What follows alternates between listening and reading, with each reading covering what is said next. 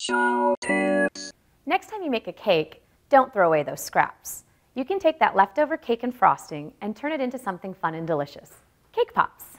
Break the cake pieces with your hands and turn the cake into fine crumbs. Place 4 cups of crumbs in a bowl and add 1/4 cup of frosting. Mix with a spoon until the frosting is combined and the mixture comes together to form a moist dough. Roll the mixture into 1.5-inch balls and place them on a baking sheet lined with parchment paper. Put them in the freezer until they are firm but not frozen, about 30 minutes. Then line a second baking sheet with parchment paper and fill a small bowl with sprinkles. Place candy melts in another bowl and microwave on high. Stir it every 30 seconds until it's completely melted, thin, and smooth. You want the candy melts to easily coat the cake balls. Working 2 at a time, take the cake balls out of the freezer and dip 1/2 inch of the lollipop stick into the melted candy. Then push it about 1 inch into the cake ball. Now dip into the melted candy and turn to coat completely.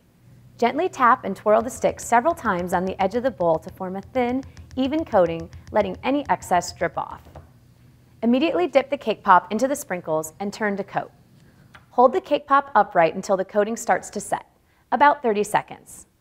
Finally, place it on the second baking sheet and let it set for at least 15 minutes. Cake pops are great because they're so customizable.